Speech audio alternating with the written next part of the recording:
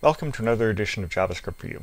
This morning I wanted to look at prependTo and appendTo, which work a lot like insertBefore and insertAfter. The difference being that instead of putting around an element you're targeting, so we're targeting div 3, we're going to add to div 3, either before it or after it.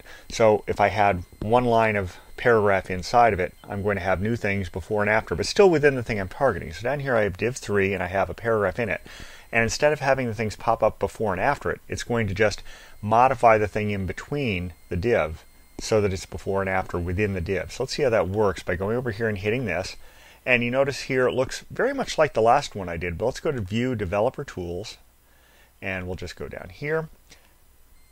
And when that comes up, notice if I expand div 3, notice it's within div 3. Instead of wrapping around it, it's actually in it. So I've changed the actual contents by prepending or appending.